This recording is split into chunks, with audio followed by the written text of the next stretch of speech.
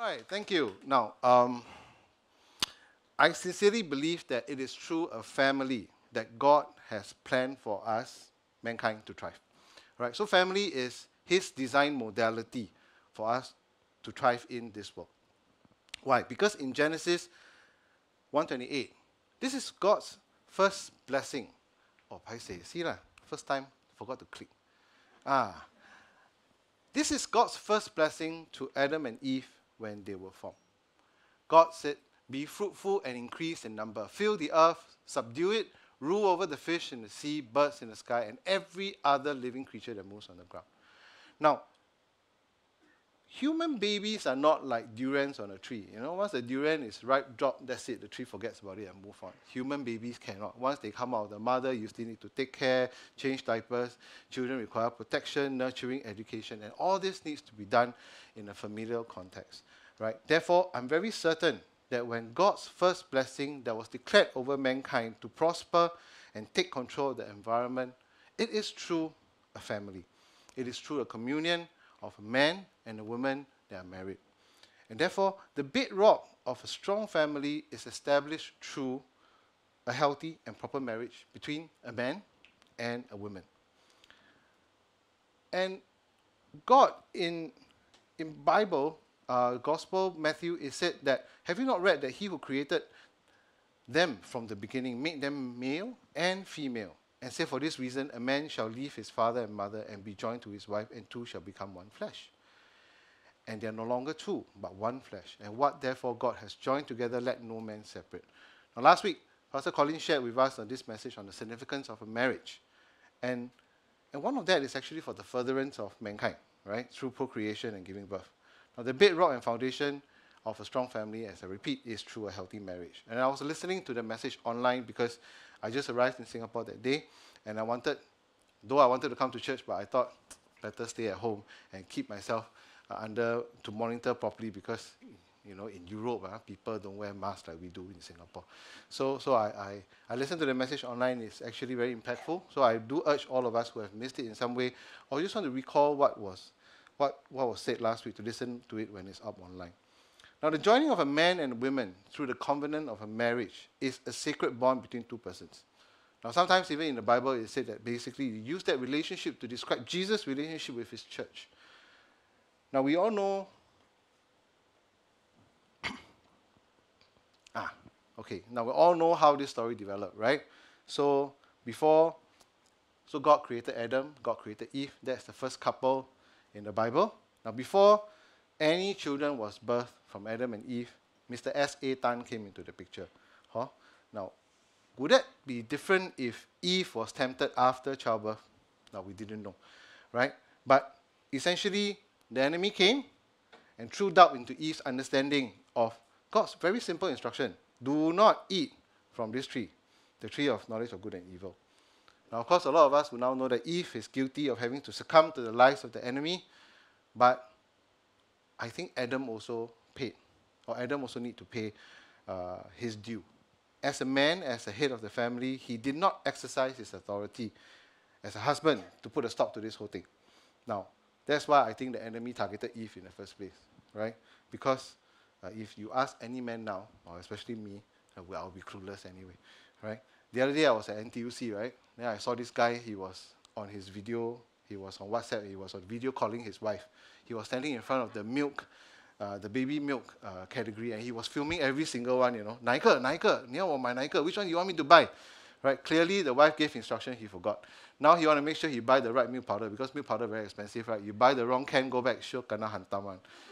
So I tell you, if the guy was Adam, and if the enemy were to ask him, hey, you eat from that tree, he sure say, wait, I go back and ask my wife first.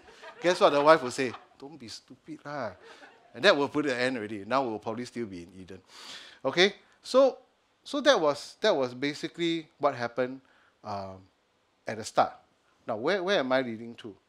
Because subsequently, after they have sinned, they have fallen out of Eden, right? Both Adam and Eve got evicted. Okay? Then work became a chore, childbirth became painful, and out came Cain. This is a picture that I drew from the net. The elder son called Cain, the younger one, kana hantam one, is called Abel. Now, Cain was jealous of Abel because God favored Abel's offering over him. right? And out of jealousy, Cain basically murdered Abel. Now, this was the first record of a dysfunctional family in the Bible. And frankly, if you look through the Bible, there are many instances of dysfunctional family. King David himself is one colorful example. I'm just surprised that up to now, Hollywood never really quite took up this story, because this story can film like 400, 500 episodes, no problem. A lot of things that frankly quite RA1 now. But King David, and he was still called a man of God's heart, right? So he has basically done a lot of wrong things. So the question remains, is family still part of God's plans for us to thrive, right? And I think the answer is yes. God's word never returned to him void. Amen? Now, that is what's said in Isaiah 55:11. So after 1,000 over years, out came this guy called Noah. Now, the only chap that God found worthy in this world, right, when the whole world was unacceptable and has fallen into evil. Now, God's plan was continue to preserve mankind through Noah's family line, right? Now, all of us may be very familiar, so just let me skip to the part, right? So God basically picked Noah, his wife, 3 sons, 3 daughter-in-laws, right? Asked Noah to build himself this big ark, put them inside, and a pair of each kind of animals that I think God feels that he wants to save. Now, through this plan, God redeemed mankind through a family, right? Noah, 3 kids, daughter-in-law. Again, showing that family is a key component of his plans to redeem mankind. Now, just a little trivia here. This is a word in Chinese called Chuan, called boat, right? If you were to deconstruct this word, you see, 八口舟. What does 八口mean? 八 is 8, mouth also means person in Chinese, and 舟 is a vessel. So interestingly, the Chinese word boat is equivalent to the vessel that carried 8 person. Similar to the ark. Of course, the ark got other animals lah. If you write other animals inside, nobody will learn Chinese already, right? So, but most importantly, it's not the animals, it's the 8 person in the boat. Okay? So Noah, wife, Shem, wife, Ham, wife, Japheth, wife. So 8 human beings in that boat. Why? Now, is it a coincidence? I think so. And I think really there's a lot of connection between the Chinese culture and that of Bible. And Pastor Colin actually has researched this quite deeply, so I hope someday he will come here and bless us with all those things that he has researched upon, the similarities between Chinese culture and the Bible itself. All right, so that was a little sideline. So back to Noah. After the flood, Noah, his 3 sons and the daughter-in-laws and his wife were now the new source for the propagation of mankind. Now, not only that, he continued through this family line, and if you were to see this diagram, a little bit small, but essentially from Noah, he continues that bloodline which lead all the way down to Jesus. Okay? Now, if you recall, in the Gospel, when John the Baptist was scolding the Pharisees, he did say that, Sadducees, that you guys are vipers, right? He says, you think God wants to preserve you just because you're Abraham's offspring. God could have created man from rocks. So essentially, God doesn't need to go through Noah. But his faithfulness over his blessing remains that he will continue to bless the family through bless humankind through family. Right? So regardless of what happens now in your life, know that God is true to his words and promises, as what Tiha have shared. Now, his nature is one of love, and he loves you enough not to leave you alone. Amen? Now, believing in Jesus is not the end game, but it's just the start of a sanctification process for God to transform us to be more and more Christ-like. And believing in God is not just about, after we have lead a life here, then we go up and join him. But God's plan is for us to reign in this life. Right? As what Apostle Paul said in Romans 5:17, that through Adam, sin entered the world and brought death through his trespasses. Jesus' sacrifice will inversely usher in not just life, but ability for all of us who believe to lead a triumphant life as what God intended us to do. Now, many of us may currently feel that we are not exactly reigning right now. Right, especially with all the economic situation after COVID. But it is what the scripture says. And we have to lay our faith on this scripture by faith and by submission to God. Amen? So, even if you look here, in Romans 8, Apostle Paul says, he who did not spare his son, but gave him up for us all, how will he not along with him graciously give us all things? Not something, not most things, but all things. But what does this all things point towards? In 1 Timothy 6:17, it is said very clearly that God gave us all things to do good. In Ephesians 2:10, it is also clearly stated that we are created in Christ Jesus for good works, that God prepared us beforehand to walk in them. So that is God's intention for us, is to reign in life. And even in the only thing that the disciples asked Jesus was to ask him how to pray. And even then, Jesus said to pray for God's will to be done on earth as in heaven. So clearly, God wants us to triumph and to conquer and to live like overcomers in our life here. Now, in our earlier positions, we know that his intention was for us to lead an overcoming life and a life that is equipped to do good. Now, his resources and will are ready to back us up if we are willing to lead a surrendered life, one that allows God's perfect will to be done in and through us. Therefore, brothers and sisters, if the situation is not yet good in our lives, God is not true with us yet. Amen? Okay, so really, as I said before, God is sovereign. His word carry the causative effect, and they never fail him. So when God wanted to create the world, he spoke it into being. Likewise, his initial blessings over Adam and Eve, over Noah and the family, continues to be in effect. His will is for us to lead a fruitful life and to multiply through the formation of a healthy and strong family. And this is exactly why the concept of the family is under attack. Now, a few weeks ago, I was listening to a sermon by Pastor Bill Johnson from Bethel Church in USA. You know how the context of what they are facing right now is actually a lot worse than what we are facing in Singapore. But he mentioned a point that resonated so much with me. He said, you will know what the enemy is most worried about by what they are attacking the most ferociously. And you don't need to look very far. You just turn on your handphone today, go to the keyboard called emoji, and click it and go and search the icons that represent family. Nowadays, people are very lazy, don't want to type family. Just go and click on the emoji and a picture speaks 1,000 words, right? So this is a collection of icons that I have basically screen grabbed. 5 icons that basically represent our definition or what conventional family looks like, right? Mother, father, 1 kid, 2 kids. So for Jerry, paiseh, yours maybe you need to add a lot more later because screen very small. Huh? Now, this is what we think family is, but this is not what the world thinks the family is. They added another 10 more icons. Mother, mother, father, father. Okay? So essentially, brothers and sisters, this is what the world thinks a family is. Under the guise of inclusiveness, they have added in all this. And the best part is you can't erase them from your phone, you know. That's your phone. But they decide what goes into your phone. All right? So the fight is now right here at our doorstep. This is how offensive things can get right now. Right? So let's sober up, brothers and sisters. The fight is no longer somewhere in the West. It's no longer somebody else's fight. The fight is here, and the fight is now.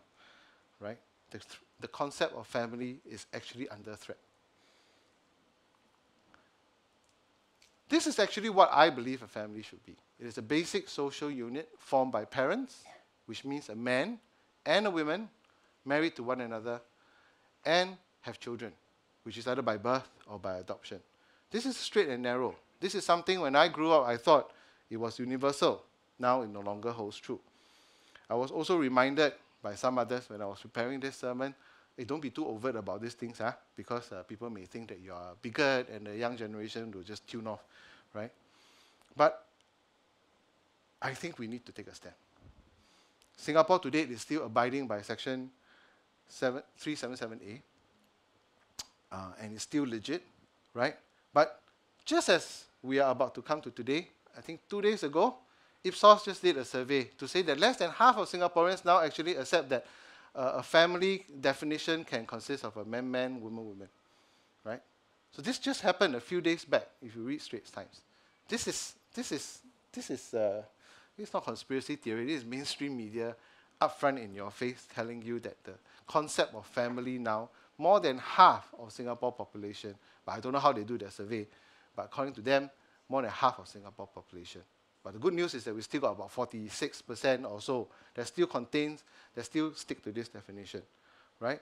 And there is an event held in Hong Lim Park not too far away, right? Painted in pink, celebrate love, they say, celebrate inclusiveness and being forbearing. Love, inclusiveness, forbearing, all good. But behind that, there is an agenda. So let me remind everyone, the fight is here. The Bible tells us to fight a good fight, right? So defend these right values in your own home. Do not let the fallen world decide and dictate that for your family. Amen? Because God says in Genesis 1:27, right, that he created male and female. And these both are in his image. Now, all of us we are designed by God. There is a design, right? Even though all of us look very different. Ken is more handsome than me. He looks fantastic, the hair, all the salt and pepper look and all that. But the features are the same, right? 2 eyes, 1 nose, 1 mouth. Our internal organs are also the same, 1 liver, 2 kidneys. There is a design. And when there's a design, there's a designer. So if the design product don't perform according to what is being designed for, it's suboptimal. All right? And if there's a designer, where do you think the instruction manual is? It's called the Bible. Right? Nowadays, people are telling us that we are random products from millions of years of evolution. Right? Which means at some point in time, we were monkeys. Right? So reject that. Darwinism is a theory at best that cannot be proven. You think Darwin was there when monkey, slowly turned to humans? No, he postulated. So my point here is, I believe at this root of this movement of LGBTQ, pink dot, is a challenge to God's sovereignty. That out of humans' own intelligence, we can figure out that what is our way forward. We know better. We can decide and interpret against what God's original design is about. Brothers and sisters, true freedom have boundaries. And within that boundary, there is freedom. Outside of that is anarchism. So do not confuse between the two. God wants us to be free, right? But it has to abide by a certain set of principles and by the original design that he created us to be. Know that also, today, we are not fighting against other people. We are up against a very sinister plot. That is fought in the spiritual realm. Know that in Ephesians 6:12, it says very clearly that we are fighting against rulers and authorities of the unseen world, right? So the warfare is fought in the spirit realm. So against spirit principles is something that we need to engage and not back down. For the price of losing this battle is family and life that we know it. And the best way to engage the fight head on is through prayers, right? So I'm going to do my plug-in today to then say, come and attend regular prayer meetings.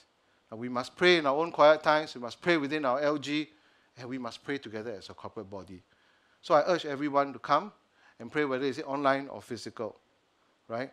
Now, if you face resistance to come to prayer group, that's the right kind of feeling that you should get, because that's what the enemy is up to, right? If there's a resistance, then all the more we should actually go against that and come and pray together, download from God and declare his will on earth as it is in heaven. Amen? Now, so far we have established that family is God's planned modality for us to thrive and to dominate this world. Now, despite many setbacks, God's blessings for us to be fruitful and multiply continues. And because he's sovereign, his words will stand. Now, we are currently in a state of warfare, and the enemy is very real and active in defining the concept of family. So therefore, we need to push back, right? So what is then a strong family should be like? Okay, so this is where I have to show my photo, not because my family is perfect, but I guess at some point in time, they have to come to light. Now, this is the point where my son will start to shrink into his seat and then say, oh, Sabo, ask me to come here and show my photo. So that's me on the right top left-hand corner. My son, Luke, is beside, he's here today. And that's wife, my wife, Jen, beside him. Jen is at home recovering from COVID, so hopefully she's online. Seated down are my parents, my mom and my dad. She's 73, my dad is 75. They are in relatively good health, praise the Lord. And the one standing in front is the prankster called Ezra. So a family is a place where one established identity. I think a few weeks back, Pastor Colin also preached about this, that the roles in a family is basically bestowed. It is predefined, and it's not given or taken away by meritocracy, like how some of us in the workplace is facing, right? If you're good, you get promoted, and you take on larger roles as a responsibility. It cannot be that one day Luke is good at it, and then we promote him to be the father. Cannot be. Huh? So in a very rude way, Lim Pei is the father, because I'm his father, ma. Cannot just say you suck at it, then tomorrow I take over. Don't have such stuff, one. If you're father, you're a father. So you cannot basically abdicate this away, or you cannot will it away and pass it to somebody else. Likewise, the roles and responsibility for wife, mother, grandparents, and children, all predefined. Now, parents are to be respected, children are to be loved and protected, grandparents are to be honored. This is the order that we have to establish at home. Now, I've seen instances where children will just come and interrupt, when adults are talking and all that. Now, I'm not an advocate that children should be seen and not heard, but there is a time and place for everything. And parents, we need to basically establish that in the household. And wives, you are to be counsels to the husbands, but do give the men some face sometimes, because we do act stupid. So, in the public, just give us some face. At home, then 秋后算账 then we will say sorry, as what Kenneth has said. All right? Now, in the family, one is love for who we are, not how well we perform. This, basically, God said this in Matthew 3:17, when he was baptized. God says, "This is my son, whom I love. With him I'm well pleased." God announced this twice. One on the mountaintop when Jesus went up, and he spoke that to Peter. But the first time was when he was baptized by John. Now, God was pleased with Jesus because of who Jesus is. God didn't say this when Jesus was hung on the cross or when Jesus ascended. So this declaration was made prior to Jesus' achievement on earth. So how many of us today as parents pack our rewards and affirmation to our children based on the results of their exams? How they do in their 听写, or the schools they got themselves into. If we do that, please repent. Right? I understand that we are anxious. Singapore is a very competitive place, and we want our children to do well. But do not make our love conditional. Right? Recently, I saw this article interviewing this football star called Son Heung-min. Right? He's a striker for Tottenham Hotspur. And this season, he got the best striker because he scored the most goals, tied with Mohamed Salah of Liverpool. Right? Now, it's not very easy for Asian to be the top scorer in English Premier League, because you see the English Premier League, all the Angmo's very big size, especially the defenders, right? And for Asian, which is smaller build, it's very, very difficult to do that, right? Now, they got to interview Son's father. Guess what the father said? The father said, "My son is still not world-class player." Can you imagine? It's not a private conversation between a father and son. This father was interviewed, and he said publicly, "My son is still not world-class. I think he can be 10% better than what he is today." Crying out loud, maybe he should go and play and see whether he can or not. Right? So the Asians, sometimes we tend to, want to be too humble, but not like that. When you need to celebrate, you celebrate. Right? But the other extreme is also wrong. Right? Some of the instances I've seen in the West, they celebrate mediocrity to the extreme. If you hold a competition for the children and there are 10 children taking part, you must have 10 prizes, Everybody goes back with a prize. Nobody will lose one, because they fear that the children will feel rejected at a young age if they don't win anything. Now, I think that is also too extreme, right? But I think a middle path approach is more realistic. Don't sugarcoat or bubble wrap your children. Make them ready for competition, because it is real. Out there, the competition is real. They need to be good. But affirm their identity. Because of who they are, your love to them is unconditional. And because they know that their identity and they know that they are well-loved, they will do well. When Jesus was tempted by the devil in the wilderness, his first 2 tests was all about identity, because the enemy will always ask him, "If you are the Son of God, turn this rock into bread. If you are a son of God, throw yourself off the castle wall." Right? So this was all about his identity. The third test was whether would Jesus compromise and worship him so that he can go for a shortcut. Now, Jesus passed all 3 tests, right? Because he functioned from a place of security. Now, he knew that the path that was laid before him by God was necessary. And the only way to do it was God's way. Now, Adam sinned through disbelief, but Jesus won it back through belief. And that was actually from a place of security and identity. Now, a strong family is a place where one gets disciplined and also receive grace. All right? Now, whoever spares their rod hates their children. This is from the Bible. Hates their children. So don't do them a favor, right? Discipline them if they step out of line. But as parents, we need to define where the line is. Don't make the line blur. Then the poor guy, mo tin tin kena hantam by you when he crosses the line. He must know where the line is so he doesn't cross it. But when children's KPI is to cross the line and to test whether you respond or not. If you don't, they will continuously jump out and see. So you need to draw the line very clear, but when they cross it, you enforce. But however, once you finish enforcing it, that's it, done already. You cannot go back and keep reminding him, hey, the other day you crossed the line. So don't do that. Don't be so lost. Right? Children must know that the home is a safe place. It's a place of unlimited love and a wide berth for them. Now, recently I've seen on TikTok, yeah, I know, this old man shouldn't be watching TikTok. But yes, I've been watching TikTok just to keep up with times. I see this TikTok video of this Italian girl that always go and kacau the mother. Because why? The mother cooks. Italian woman likes to cook. And they are very proud of their cooking at home. So this girl will always go and kacau the mom. Hey, your cooking sucks. I'll go outside and eat or whatever. And the mom's response, sometimes the language is a bit colorful, but it's actually quite funny to actually see an Italian woman, an old woman, and just like scold the daughter back. I know it's a little bit perverted. But the reason why the girl does this, when I thought about it, is because she knows that no matter what she do, the mom will continue to love her and continue to cook for her the next day, right? Of course, the whole point is to test her mom's response and make a laugh out of it. But essentially, I think this girl is very, very secure in who she is, right? And reflecting that, Ezra is like that too.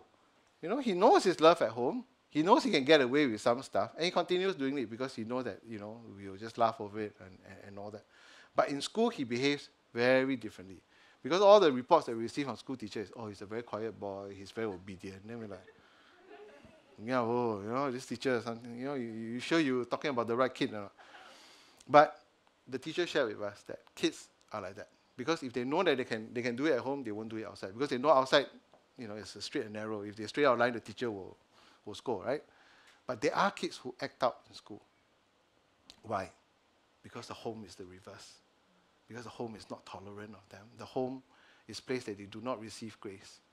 The home is where they get disciplined much worse than what they will get in school, and therefore they act out in school. So it shudders me to think what kind of environment these kids are facing at home. Recently, we have a case in River Valley High School where a secondary one boy went to school and never came home because he was hacked to death by someone older in school. So again, brothers and sisters, the fight is real. We need to do our work as a family, and we need to make sure that our family is strong so that our kids will grow up well. Amen? All right, so again, parents, don't howl in. After that, I say, I'll go home and must discipline my children. Restore them gently. All right? Now, learn from God. He is pleased with Jesus because of who Jesus is, not what he achieves. And for that place of security, as I've said, our children can and will fly further than any one of us can achieve if they know who they are, if they know that they come from a strong place of identity. Amen? Now, family is one place where one acquires inheritance and where history and heritage get passed on. Just in case you didn't know, we are facing a stagflation now. This term was introduced here on the pulpit by Brother Richard not too long ago. In essence, it is a situation where the economy is not growing, but yet inflation is on the way up. So in this perfect storm, your liquidity that you hold on hand is losing its value very, very quickly. Now, inheritance is one way that our children get a head start in life, right? With the escalating cost of home. Nowadays, one flat is how much? $1 million? 1 point something, I was saying, right? Your cars is a tenth, right? The COE alone is 100,000, right? It can get quite challenging for the next generation if they wish to have the same kind of achievement in life because things are just so expensive. At least materially, with inheritance, they get a head start and potentially start at a different starting line. Now, in Bible, it's said very clearly by Apostle Paul in 2 Corinthians 12:14 that children shouldn't save up for their parents, but parents for their children. And of course, somebody will say, hey, you know what, Bill Gates, they don't save, they all donate away. Warren Buffett also like that. But please, are we in that same league? Where we have billions and billions of dollars? We're not there. So for the time being, please, if you're not there yet, save for your kids. Don't go and buy the next expensive watch or buy a very expensive car, even though you can afford. Save for your children, right? Of late, I realize that many of us may not be well acquainted with issues pertaining to financial management. So here's another plug-in. We are organizing Compass course. Now this is a training that shares with you the biblical principles of how to handle wealth. In Bible alone, there are 2,000 over verses containing financial and how to handle money, right? So this is definitely one topic that God wants us to pay attention to. So please sign up if you haven't, right? I'm sure, and the teacher is Brother Ken here, so I'm sure he has a lot of good things to share with us. And one of the topics that's covered in Compass is actually about inheritance. Now, inheritance is not just about money. Now, King Solomon himself, in Ecclesiastes, did say that wisdom, like an inheritance, is a good thing, right? Now, Chinese have a saying, 富不过三. That means the wealth cannot pass to 3 generations. I guess if you're just looking at wealth alone, I think that could possibly be it. But when wealth is coupled together with wisdom, I think there's a good chance for it too, right? Now, pass down also your life experience. This will be also a very good help for future generations, so that they do not need to reinvent the wheel and make the same painful mistakes that we have learned through our lives. Now, family history is also a very rich form of inheritance. Don't neglect to pass on stories of your forebears to your children. I remember when I was young, my grandma would make it a point, or maybe because last time TV not so exciting and there's no YouTube. So he would tell me about my granddad and her, how they, my granddad came to Singapore like 无所难养, then the hatch opened, then he's down there, Yes, he came from China to escape poverty, right? And of course he met my grandma, right? My granddad was a carpenter, right? Like a bit like Jesus, he was a carpenter. But after the war, he became a chef. Hainan so people kind of stereotype, but maybe he also liked to cook. So he was the chef for GM of ABM Embro, the Dutch bank. And my grandma came to Singapore. Her story is a little bit more sad because she doesn't know who her parents are. She was just thrown to her auntie and they took a boat to Singapore. Also another 无所难养 case, right? But when she came to Singapore, all her relatives became 妈姐, so they saw her, so they declared celibacy. Thank goodness my grandma didn't follow that career path, because otherwise I would not be here anymore. So my granddad go and counsel her. Now the interesting part was my granddad is a pure Hainanese. He don't speak a word of anything else. He just spoke Hainanese. My grandma was a Cantonese. How my granddad go and counsel her, I don't know. But they got married. And my grandma went in and knowing that this household only speak Hainanese, jialat. She told me that she picked up Hainanese in a month. Now if you guys know Hainanese, right? Hainanese is not an easy dialect to pick up. So my grandma is got a little bit of linguistic flair. Now, why is this important? Because when things are tough, when I look back, I recognize that I came from a generation where they had resilience. My granddad and grandma went through a lot of suffering during the war, right? They were very creative how they created food to keep their children alive during the war.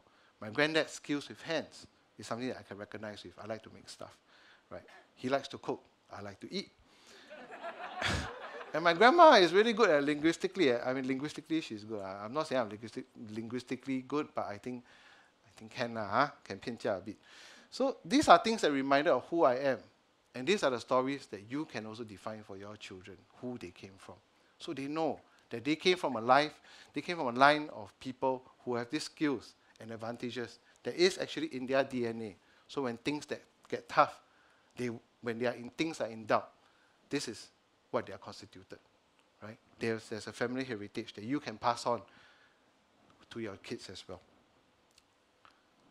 Now, family is where positive attitudes and values are cultivated. Earlier, we mentioned that the enemy is very, very active. In case you didn't know, actually they are working very, very hard to throw in all this perversion into our children nowadays, right? Recently, you have heard this Buzz Lightyear, right? You watched Toy Story. This guy from Infinity and Beyond, this guy with the wing. Right? They're creating a story by Disney right now. And they refuse to edit out one scene where they show a same-sex couple kissing. And they refuse to edit it out, even at the cost of not showing that show in China and Saudi Arabia markets. Why? There is a very insidious kind of a plot to push those values through mainstream media. Right? Now, children are great listeners, but they are very poor interpreters, especially during their formative years. So the principle of first mention, as I mentioned here, is important. As parents, it is our responsibility to inculcate and sow the first seeds into our children's mind, right? Especially for very difficult topics like how do you handle money, right? How do you respect gender? What is gender boundaries? Sexuality. Don't shy away from these tough topics. Find a nice way, a simple way, birds and the bees kind of conversation, and teach them to your children. Because these are their first encounter to these lessons, and these are the values that they put in. Because later on in life, when somebody else tries to introduce something else, they will use this as a benchmark to compare. Because my dad says this is the right. The family is a mom is a woman, guy is a man, husband is a man, and anything else is different from that, right? So I remember this story from Jackie Chan when he was the ambassador for our Central Narcotics Bureau. He said that when he was young, the father told him two things: don't gamble, don't take drugs, because these two things will cause a man to fall. Now, if you know Jackie Chan's story, at a very young age, the father and mother sent him to an opera school to learn Kung Fu with Hong Jing Bao, all that. And they become, now the 12 of them become really good, martial art artists in the Hong Kong film history, right? So he actually stayed away from his father for the longest time when he was young. But he remembered these two things that the father told him. And even though he's rich, and of course he has fallen, he has also done other things that we shouldn't do. He has many wives and many children. But these two things he never touched. He never touched money, never touched drugs, and he never do gambling. So this is law of first mention, right? Because the father inculcated to him at a very young age, and he remembered them. And he took them as his values. But clearly he didn't tell this to his son, because a few years later his son was caught taking drugs in China. So again, another example, right? You need to pass it on. When you know something and you have done something good, pass it on to your children as well, so that they will stick to the straight and narrow. Now this verse is basically taken from Proverbs, right? Now I know when children see this, they will sigh. This is the one that all the parents will use this against their children. You must listen to your lao pei, you must listen to your lao bu, right? But in the Passion Translation, it is actually put very beautifully. The version that I've articulated here is the one in NIV, but I'm going to read from the Passion Translation. Pay close attention, my children, to your father's words, and never forget your mother's instructions, for their insights will bring you success, adorning you with grace-filled thoughts, and giving you reins to guide your decisions. Now, many children here, including myself, sometimes will ask, how much can my parents teach us of the world right now? The world is changing so fast. Is what they know still even valid in my case? Now, I think after thinking through, my response is, yes, technology changed very fast. In fact, it's changing so fast, and it's accelerating even faster. But one thing don't change. The fallen human nature is still the same. We still screw up at the same, at the same temptations. People are still greedy, right? There's no need to reinvent the wheel. Be like Elisha. He yearns for the mentor of Elijah, his sifu, right? And with that kind of mindset, actually he received double the anointing when he received his mentor. So with the right kind of mindset, intergenerational transfer of anointing can be doubled and multiplied. But we need to approach it with the right mindset. So parents, as I've said, don't hao lian too much, because we are the pride of our children. We need to do well in the day-to-day, because our children will look up to us.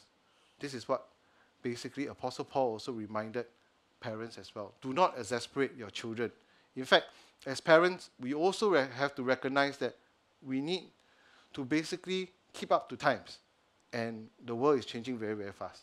We can learn a lot from our younger generation of what is going on and make ourselves relevant. So start this intergenerational conversation. Let it be built on honor, trust, and humility. Amen? Okay.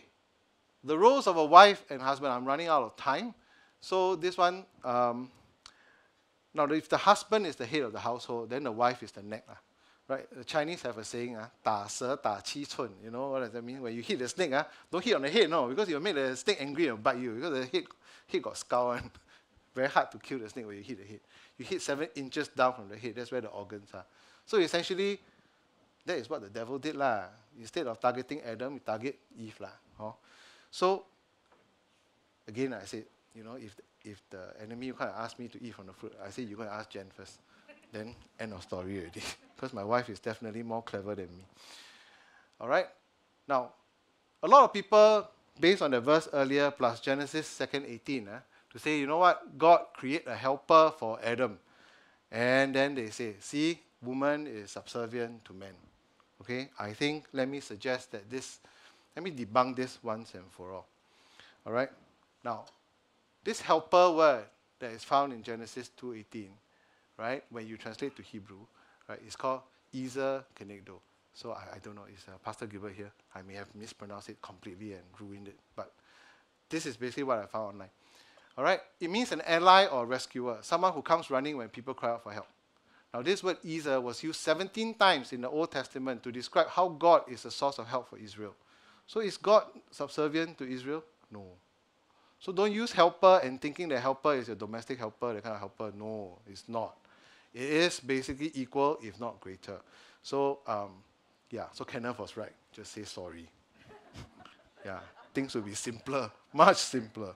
That is life lesson, okay? In fact, if there's any takeaway from that, that was a sermon in of by itself. Okay? Now, husbands, love your wife, right? Now, this is Apostle Paul, a single man. He can tell you this, right? And in fact, it says, husbands ought to love your wife as your own body. All right? Now, frankly, I do love my body very much. I feed it constantly. You can tell, right? So I feed my wife well too lah. I don't believe you ask her. Right? Now, jokes aside, but a strong family needs to be built on a strong marriage because children will see and feel how the parents love each other, how parents resolve conflict. It is important because they will emulate that later in their lives. And there will be less confusion, really. The onslaught that our children face on the media right these days are really something that we have never seen before. So we have to set our example properly, right? So the role of a father in the family, as I wrap up today, now a father bestows identity to our children. When I was doing the research for this sermon, this verse came repeatedly. How God affirmed Jesus as his son. Of course, God will do the same if you are a daughter, right? But the context is, he said this to Jesus even before Jesus finished his mission and his ministry on earth. Now, fathers play a key role in a family. I'm not saying this because mothers are not important. Mothers and fathers both are important, but because today is Father's Day, so we talk about father lah. Now, fathers identify the children's strength and help them develop, sharpen it, and achieve their dreams. Now, boys need to be affirmed. Essentially, the dad has a very specific role to raise up boys, to let them know that they have what it takes to do what is needed to be done. Right? Girls need to know that they are worth it. They are pretty and they are made whole as it is. Right? The father needs to affirm that. Because if you don't, all the female magazines and the beauty magazines will do it for you. And frankly, it's very, very cheap at one. Trust me, I know. Every time I see an ad on Facebook, tell me to go intermittent fasting. Right? Because the world will define things that are not achievable and it will make you feel very exasperated. Right? Now, mothers play a very key role as well. Right? Whether when you're in pain, the mother is a comforter and a mother is also a source of mercy. But fathers and mothers are both indispensable in the family's context. Now, as I wrap up, in John 14:31, Apostle John said that Jesus' role is to showcase to the world, right, that he can do exactly what the Father has sent him to do. To me, this is the greatest reward any child can give to his father. Now, I glow with pride when I see my boys emulate me, right? Not in a very contrived way because I'm watching, but in almost like a second nature. Because the greatest gift that a father can receive is to know that what we do, right, when we provide for our children, the sacrifices that we have done is worth it, because that DNA that we want to inculcate, whether it's physically or spiritually, will continue to perpetuate on through their lives, long after we have passed. So when I was tasked to speak at this pulpit as early as February, so yes, Pastor Colin arrows you very early. I didn't know that this would be actually done before Father's Day, right? So only later, sometime in April, when I was preparing this, I tried to find time on Saturday and Sunday nights to do this. Then the Holy Spirit prompted me, go and ask when is Father's Day. And when I found out, then more pressure lah, because this kind of topic, say before Father's Day, and some more online, right? So overall, this message has been very useful when I was in my research for me personally, and I hope that it will be useful for you, right? I end today's sermon by really wishing all the fathers in Petra a happy Father's Day. You have a mission, and you're not alone, right? Because as I close, I would like to close with Malachi 4:6. That before the world comes to judgment, God will send the spirit of Elijah. And to do what? To basically turn the father's hearts to the children and turn the hearts of the children to the father. We're not doing this alone. Yes, the enemy is stepping up its activities, but let's not put our focus on the enemy. Let's put our focus on God, because we are not going to do this alone. God will send help, right? But we need to reclaim that position in our household as fathers and mothers, right? So that we will create a strong family, and through that, our children will carry that DNA and take over this world, because we have done our job well, right? So with this, I thank you, and I wish all the fathers in Petra a happy Father's Day. Thank you very much.